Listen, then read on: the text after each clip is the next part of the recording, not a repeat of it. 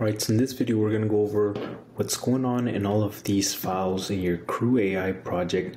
Now, if you've been following along since video 1, you know we got started from scratch, no coding experience. We were able to get you set up with all the tools you needed, even if you had never programmed before. So if that's you, you're a beginner, you want to learn how to use AI, but you don't want to bother going back to school, you don't want to stress about having to learn to program, having to learn to take AI classes, please go watch video 1. We help you right from the start, setting up your coding editor. And like you see at this point, if you've been following along, then you pretty much know, you got your code working. And now we're gonna go a little more in depth into how CrewAI works. Now, I've seen a lot of tutorials. I do see that they kind of explain to the users how the code more or less works, but I do feel like it's a little vague. So I do want you to make sure that you understand how it is that this program is interacting with all the files involved before, just so you can get a little more understanding to what is going on in the background. So we're going to go into that.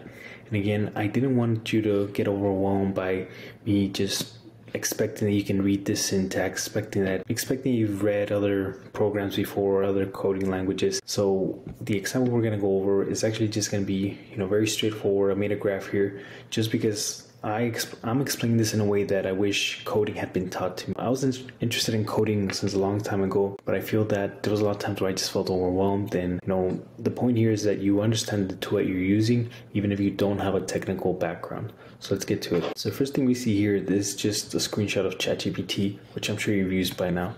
And basically the way we've been using ChatGPT is we define our agent role.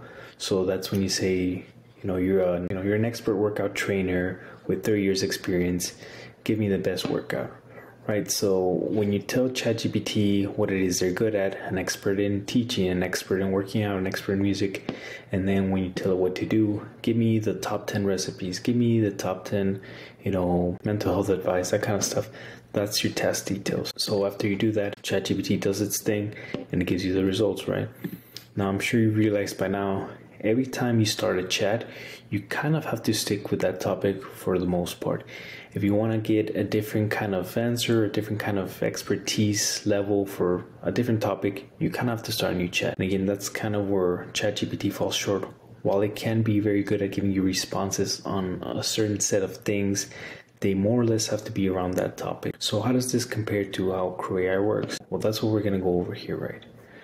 So again, the main thing that was going on here, just to reiterate, you gave ChatGPT the role, you're an expert in XYZ.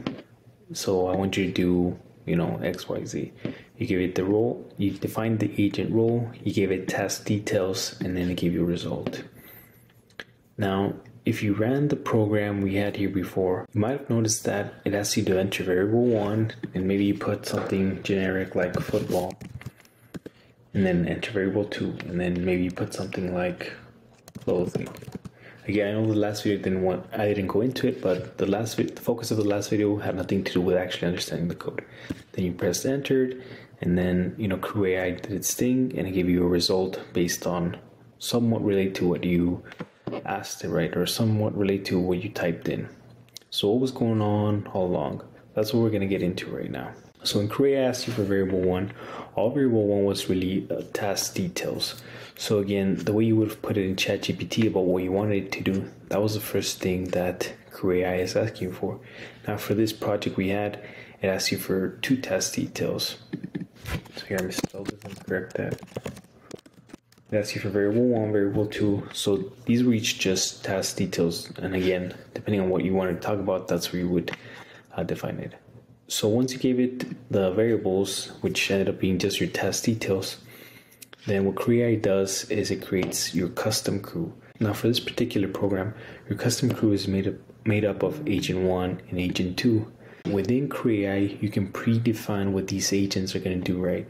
And the way that CrewAI expects you to fill this out, it expects a role, which is really just the job title of your agent. So again, if you wanted it to be a personal trainer, you would just put professional trainer, a backstory.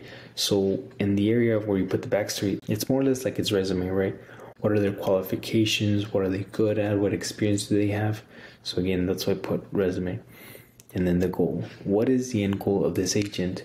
Yes, they have this title and they have this backstory or resume, but what is it that you want them to do at the end of the day? So after you've created your custom crew, it's then gonna make it do its first task. So in order to perform its first task, which you also define in the program, it's going to take your agent 1, which again, your agent 1 has its own role, it has its own expertise, and then it takes the details you entered, so both details 1 and task details 2. So from this part, you get your first result. Now, what happens in this particular example that we have, this template that we download and install, it's then going to take those results, it's going to give it to your second agent. Let me correct that here. It's going to give it to your second agent, and it's going to perform the second test, which also the second test you want to do, you're also going to write out in your CrewAgent program. From here, after processing it, then you're going to get your final results. So just to reiterate again, whenever you run your program, you first give it your 2 task details. From there, it's going to generate a crew from the agents that you will define. And just to show you in the code here, if you go to your agents.py file, here you see these labels, you see role, like we talked about, backstory, and goal. Again, this is where you can change the text to whatever you want it to be.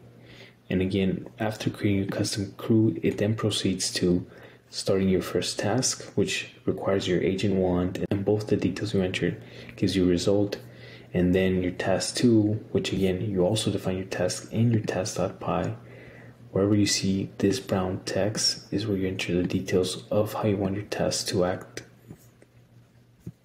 And then from here on out, you get your final result. And again, one of the cool things about CrewAI is that you can have as many custom agents as you want. Again, that's where the crew word comes in it. You can also define your tasks with as much detail as you want. So rather than having to retype your prompts like you had to over and over again in ChatGPT, with CrewAI, you can create that framework, that structure of a project that's going to give you very in-depth, very highly analyzed answers, and it's going to allow you to use AI technology to its full potential. Thank you for watching. I hope you found this video helpful.